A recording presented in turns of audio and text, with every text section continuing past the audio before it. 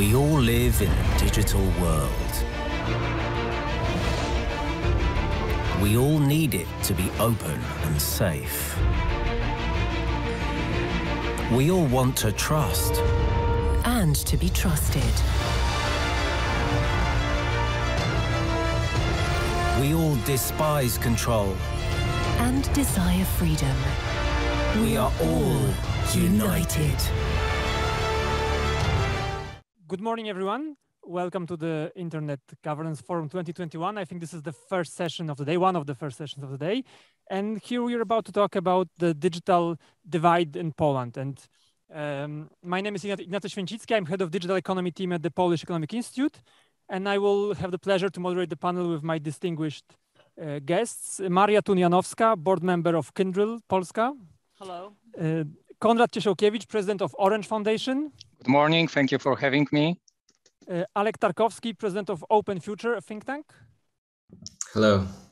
And Jolanta Jaworska, government and regulatory affairs director at IBM Polska. Hello, dzień dobry. Hello. So good to see you all here. As I said, we want to discuss the digital divide and how to combat digital divide in Poland. This has been an issue that for a number of, that recently was less of a topic in the public discussions, but the pandemic has changed it all, and now it has resurfaced as a problem in Poland. We in the Polish Economic Institute, we have published a report that shows the gaps in broadband infrastructure in Poland. And we, in our diagnosis, there are over 15 million people who live in areas which are at risk of digital exclusion due to due to a low quality of broadband internet access. So now with the pandemic, the issue of digital exclusion is again one of the main challenges for Poland. Having said that, I would like to ask my guests to say what are their priorities, what do they see as the main challenge in this area, and I would like to start with Konrad Ciesiałkiewicz from the Orange Foundation, who has recently published a report that shows the interconnection of digital exclusion and social exclusion. Konrad, if you could please start and elaborate a bit on what do you see as the main challenge in terms of digital divide in Poland? So very briefly, thank you very much once again. I would like to express my profound gratitude for inviting me here to the session and to have an opportunity to be and to discuss such a crucial issue. So yes, as you said, we have published this report concerning the social digital exclusion. First of all, due to the fact that the first organization, as far as I know, that defines and treats social digital exclusion or digital exclusion as part and parcel of social inequalities is OECD, the Organization for Economic Cooperation and Development.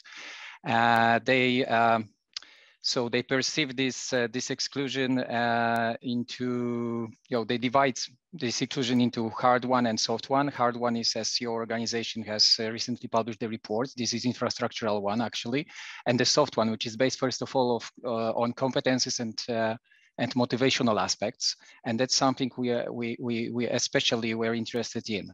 And we have created our own definition of social digital exclusion, which is the phenomenon of systemic limitations of the life chances of individuals and local communities in which a plethora of other layers, including economic, social, psychological, and obviously infrastructural, are intertwined, and they impede all of them.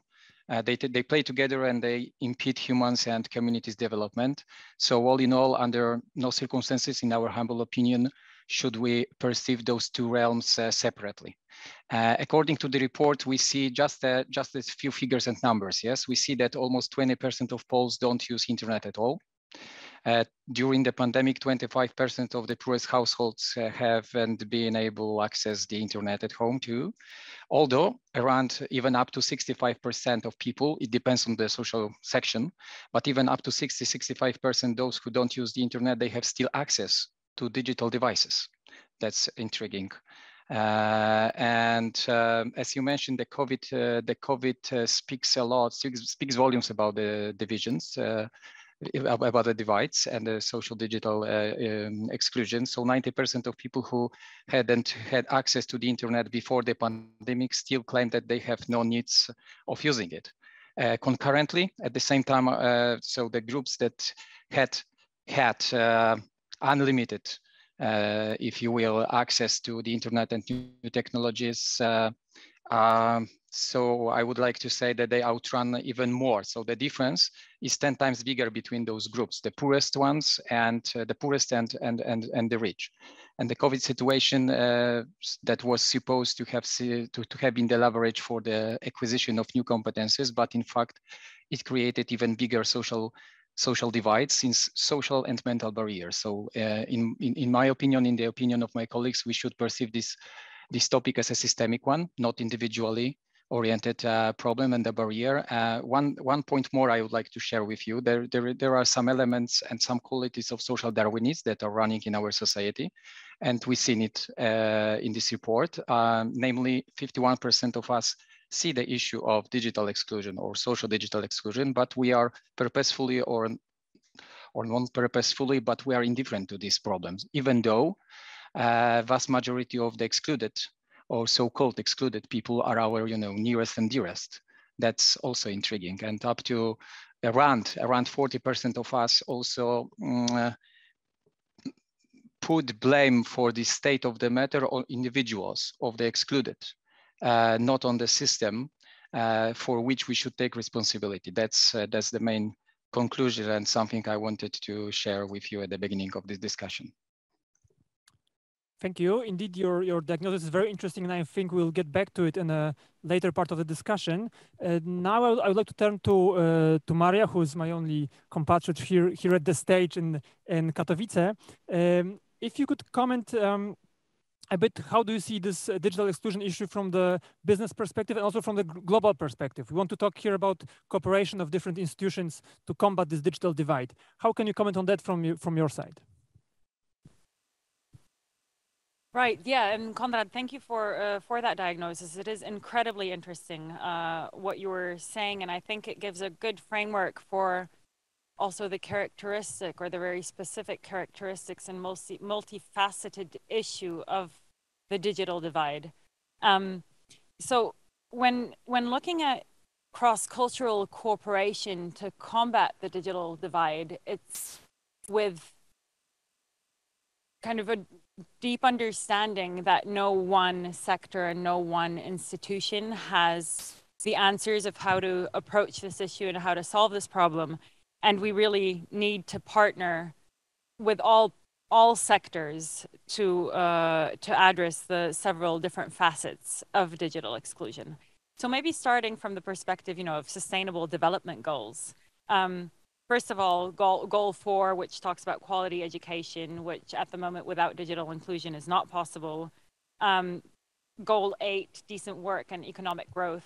Again, we know if you're digitally excluded, the chances for decent work and economic growth of your environment are low. We're talking about goal 10, so just reducing inequality, again, as one of our obligations. But what I see kind of most important, or is the goal that brings all of this together and brings all of us together in this panel, but in general, all of us as institutions, is partnerships for the goals, which is goal 17. And here there are indicators by which you can measure whether this goal is being achieved. So when talking about us working towards combating or trying to make the digital divide smaller, we can look at indicators like systemic issues and capacity building. And here, again, talking about what you said, Konrad, this is a systemic issue that we have to approach together. And so to directly answer your question, Ignacy, how do we see this cross-sectoral cooperation? Well, first of all, it will not be possible without the thought leadership of researchers and non-governmental institutions. Without the strong cooperation of governments for policy reasons, but also for a lot of funding reasons, and then without a very strong leg of the business community, which both has a lot of resources, not only speaking about financial resources, but also resources like the possibility to, connect or support in good connectivity in hardware, but also resources in terms of the most complex area fundamental to the digital divide, which is skills. And this is something, again, Konrad, which was so visible in your analysis, right? So that 65% of those that weren't using the internet actually have access to devices. So why aren't they using them? Or why do 90% still claim that they have no need of using the internet? And I think there's a lot about skills, which is very complex. And these skills are often in the private sector. So from the knowledge about skills and the knowledge of how to spread these skills, and also the understanding of what direction the economy is going in and our possibility to share these skills, but not only. Thank you. In drawing a line between our national problems and the global issues that we are also interested in. I would like to now turn to Jolanta Jaworska, who is for a number of years engaged in the topic of digital skills and digital competences. If I could ask you, do you see the changes that the pandemic brought to this area of digital exclusion? And also, what's the perspective of what's your perspective, and what's the perspective of your global corporation? Thank you very much, and thank you very much for this discussion. The topic is absolutely extremely important for us, and for our company, but also for all or majority of companies. I'm saying this because 88% of companies, for them, the skilled labor availability is the key business factor. And the topic we are discussing is absolutely related to this. And for us, obviously, the priority is more focused on closing the skills gap. And of course, we are doing a lot as business and also as other businesses internally, but we are talking about what can we do and how can we collaborate externally to make a real change. And for that, obviously, our priority is improving the quality of education. And later on, I will share the exact examples. For what? For preparing these young people, but not only preparing the young people, but also helping the adults to reskill, to adapt to the changing environment. And obviously, our activities are also to help teachers, to help the education, to improve the quality, to orchestrate the effective collaboration between the business and academia by sharing our best practicing, by offering not only our knowledge, but also our technology. And for years, these are our objectives, and I'm so glad that we can implement this best practices with other businesses to such an extent also in Poland. Thank you. Thank you. I just like to ask you, do you see any change that the pandemic brought here? Do you see more people willing to reskill, to update their skills? Absolutely. Absolutely. And what we have noticed from the beginning of last year, I would say great opening from the side of our employees, but also from the schools, from students, from other people who are really willing to work together to share our knowledge and to help those who need this help. So we had great examples of working together with other companies to very quickly teach a couple of thousand of students. We have done this project with Cisco to teach almost 5,000 teachers how to use the remote technology to run the online education. And this wouldn't be possible because this whole project was done pro bono with such a engagement from the employees, from the companies. So this was also a great example of our collaboration with the NGOs, and Maria was really the author, and Alec, thank you very much for your participation as well. So definitely this has changed a lot, because I think many people have noticed that this is not something that we can or cannot have. We must use this technology, because we don't know what the future can bring to us.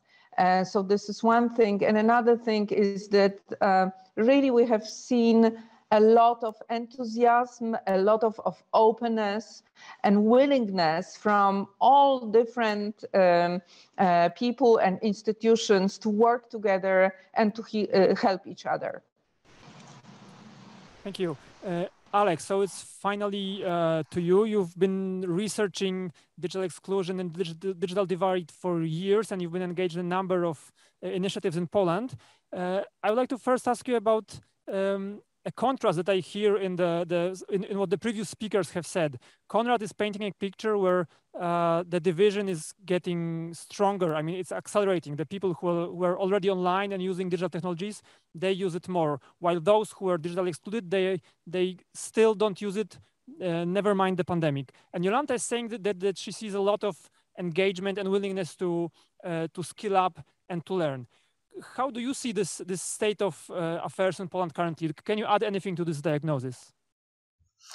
I think paradoxically both diagnoses are correct. I think we are facing both issues at once, and that's the whole challenge, that we cannot have a strategy that just focuses, let's say broadly speaking, on upskilling, because I think that's the case with a lot of adults especially. They don't require a deep divide to be bridged, but there are other shapes of the divide of being excluded that need to be dealt with. But then we cannot just leave alone people who are really excluded. And there are some very specific groups that are obvious, like, for example, older people and seniors, but not only them. For instance, I think this is really important. Your research, Ignacy, where shows that geographically speaking, this leads maybe not, to a scenario where internet is not available, but it's really a handicap how you can access it. And I would add one more factor, and now, Marinia has been writing about it. We are also at a stage where we sort of really need to reconceptualize the divide, also in terms of how people are capable of functioning on the modern internet and understanding challenges it faces with issues like ethics and values. This is something we haven't been discussing, let's say, 10 years ago when shaping our strategies. Unfortunately, it's one more layer that makes this whole system a bit more complex. And I want to make very quickly one more point that's probably obvious to us, but I think should be signaled in the context of IGF, that I treat the Polish case, one we understand very well, as not unique, rather as exemplary of challenges with digital inclusion and dealing with digital divide happening all around the world, not even just across Europe. Of course, we're in probably a certain specific category of countries which I would define somewhere in the mid-range of challenges. But this is, I think, a very big group. I just wanted to mention this. Thank you. Some categories are exceptional, Alec. Yes, I would like to say that in terms of education and the correlation between education and the functional and dysfunctional use of internet, places are as the lowest, in the lowest ranks in the European countries. That's the problem. So that the less we are educated, the worse is the usage and the habitual, behaviors of using the internet. This is exceptional, pejoratively, unfortunately.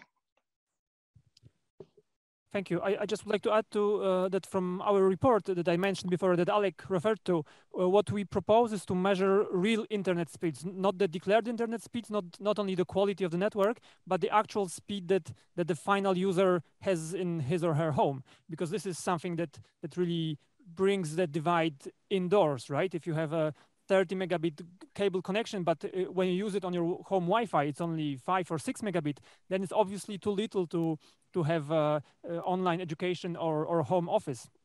So this is something which is not often measured. It's often not included in strategies either European or national. But this is something we should look at if we really want to combat the digital divide.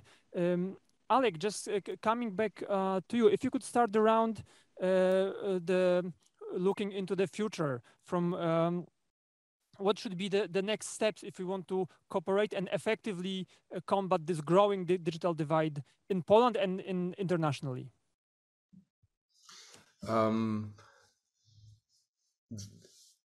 I think one thing I wanted to highlight is there are probably a lot of things to be done with, but I think there's a way to deal with this complexity, because indeed it can be daunting to suddenly see a digital inclusion agenda as including everything from infrastructural work to really big challenges with skills. And I agree, by the way, Konrad, it is in ways challenging to see ourselves always on the data viz diagrams, to be in that lower part. I'm hoping and still optimistic that we can, at least in my lifetime, shift a bit, but it's hard work, let's face it.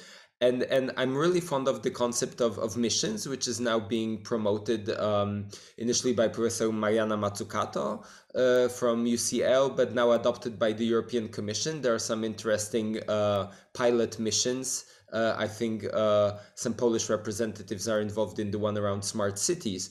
But missions are these ideas that you have to take a really daunting challenge. The archetypical example is flight to the moon, but also one to which a lot of people can contribute in different ways. And I think this is exactly what's the case with digital inclusion. There's a role to play, for instance, for infrastructure providers, be it telecom operators, cloud solutions operators, right? They really need to make the technology accessible. There's a huge educational work to be done.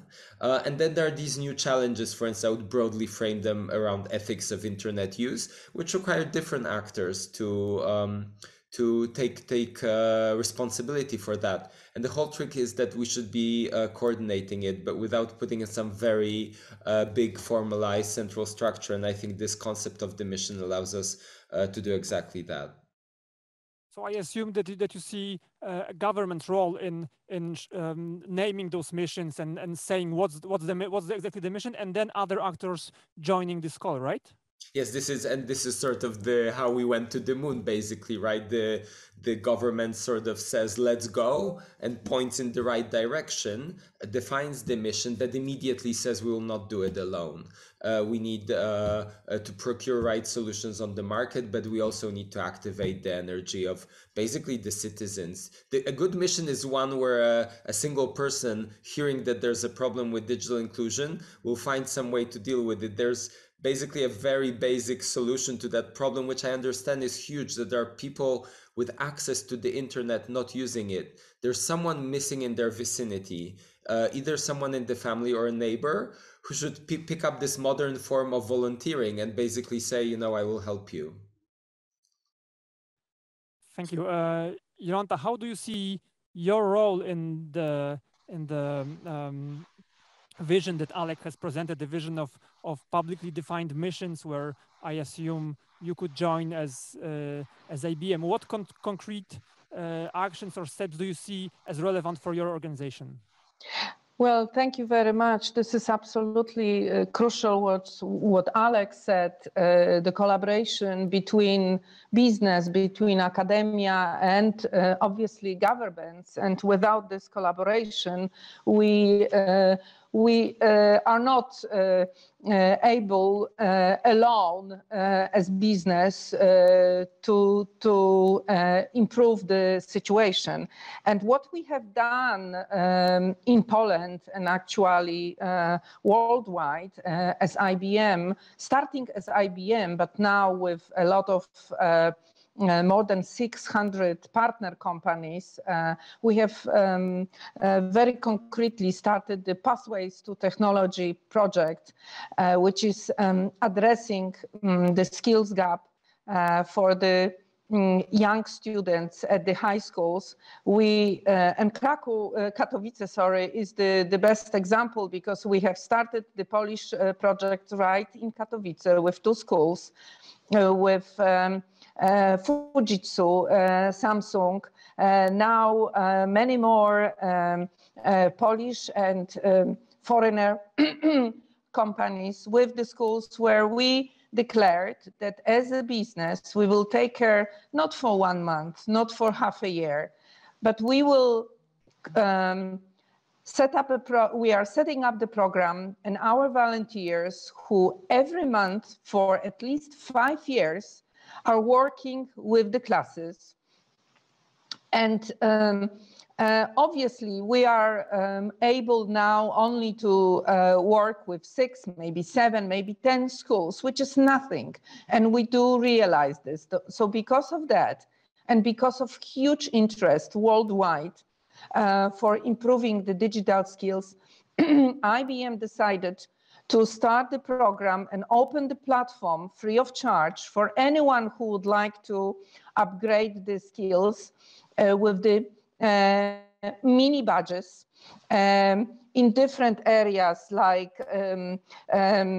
cloud, blockchain, cybersecurity, data analysis, new technologies, quantum.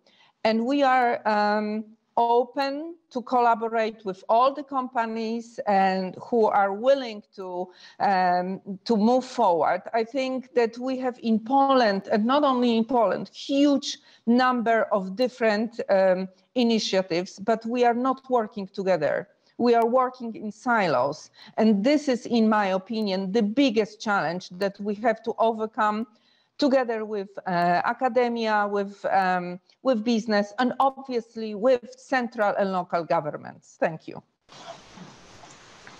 Yeah, I'm building exactly on what you were saying, right? So this working in silos, we need a common strategy for impact, because if we want to have impact, then together we need to.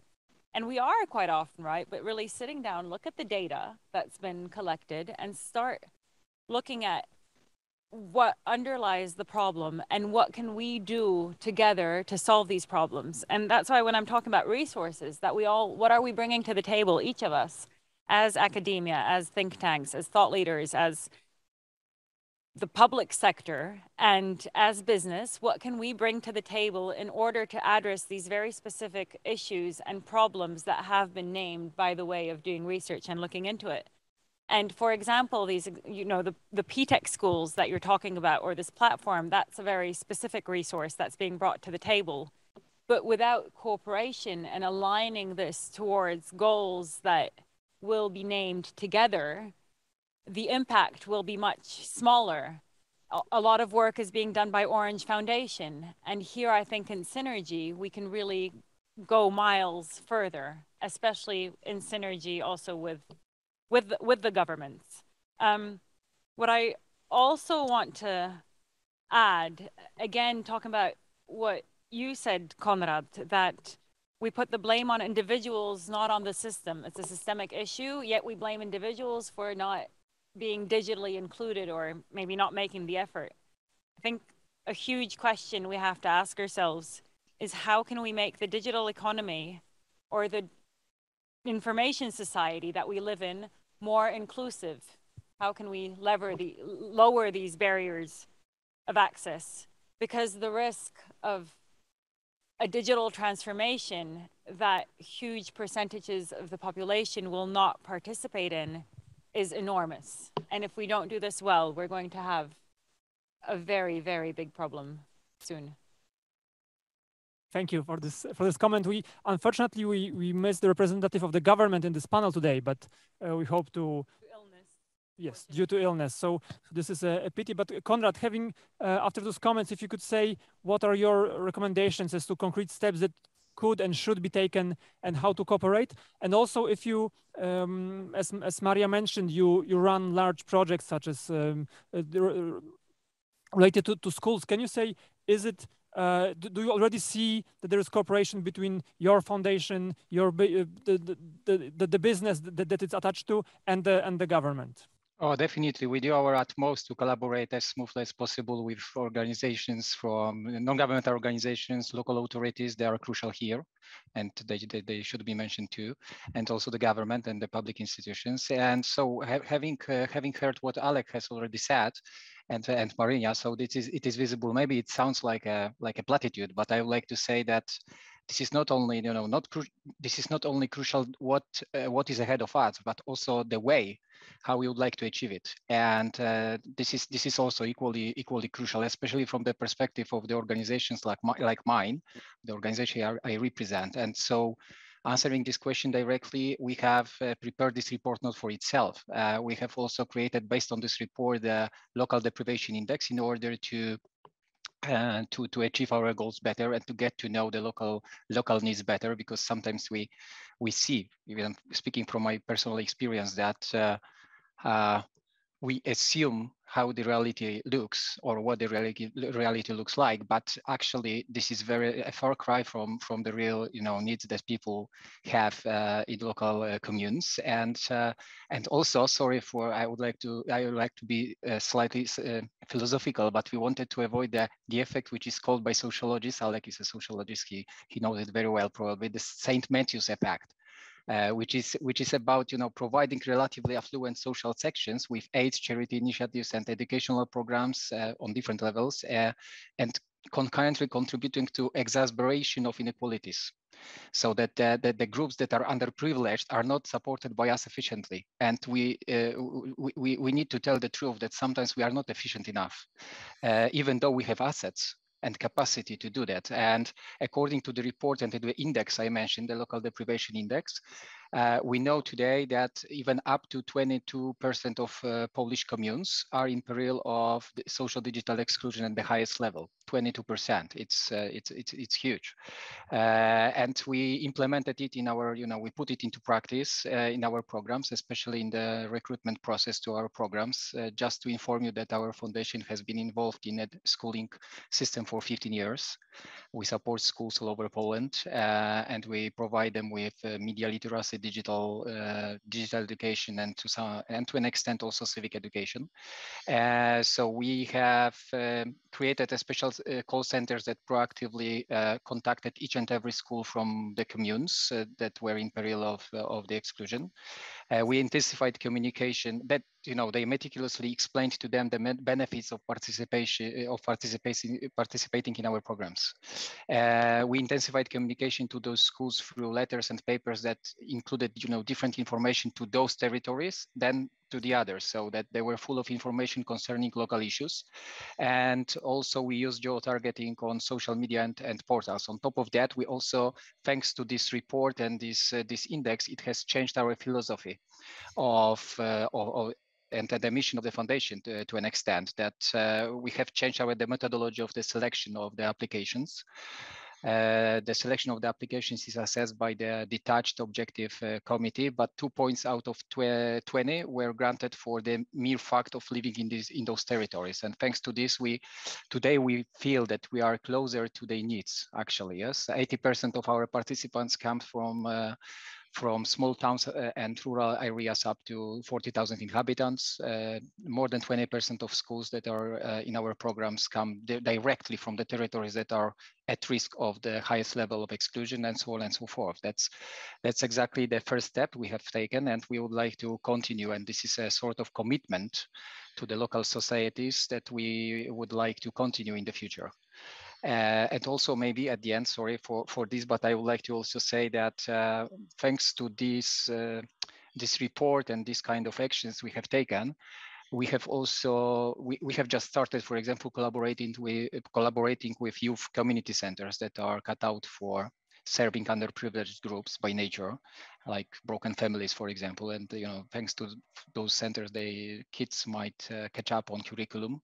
And this is also the place we hadn't had any experience with those centers, and now it's about time we started collaborating with them in order also to get to know better their needs. So I would like to say that taking first step is something that opens up to new realities, yes, and the realities that are multifaceted, as Marina and you, Ignacy, said at the beginning of this discussion. Thank you very much. And Maria, as the last voice in the discussion, if you could say what comes out of this discussion for you and for the missions that we hope to be executed and implemented in Poland.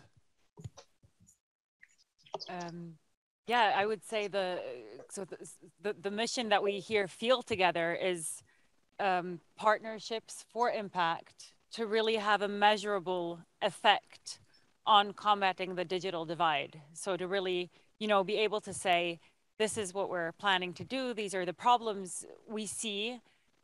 Both Orange Foundation and Polish Economic Institute have really done in-depth research, which shows us the situation where we can define goals, which we can measure, and really show how these partnerships towards a strategy commonly defined and everybody bringing to the table what they could gives us a measurable impact and not only talk. And I hear about quite incredible work done, and we see incredible work done, and hope more and more will join this train. Yes, and if I may add something, I am so sorry for being too talkative maybe, but it's not only a matter just IT category of governmental structure of the public institutions, but it's first of all, and what Alek what you Marina has said, that it's a matter first of all of social solidarity actually, and that's why we should take responsibility for this state of the matter, all our organizations and all sectors. Okay, our time is up, so I'd like to thank you very much for this discussion, and thank everyone who has been listening to us. I hope we can meet again in some time to see those silos broken down and our cooperation and realizing those missions, which are not flying to the moon, but taking everyone on board in our society. Yeah. Thank you very much. Thank you for moderating us. Thank you very much, and let's work together. Thank you. Thank you. Thank you. Thanks for a fantastic moderation, and have a terrific day. Thanks. See you soon.